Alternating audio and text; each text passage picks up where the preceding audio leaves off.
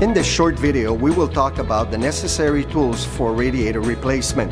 In preparation for the replacement, we will require the following tools: drain pan to capture the antifreeze from the radiator, a funnel for refilling the system, ratchet set and wrenches, screwdriver set, regular and cutting pliers, and quick disconnect tools.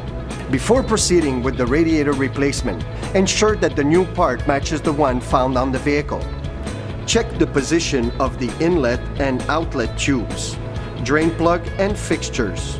Ensure the radiator has the appropriate oil cooler. Please note that a vehicle equipped with a manual transmission has no oil cooler. The replacement radiator may be equipped with an automatic transmission oil cooler. Leave the protective plugs on the oil cooler and proceed with the installation. This will not influence system operation nor void the warranty. To properly execute the radiator replacement, you must have the manufacturer technical information, which can be found on the web.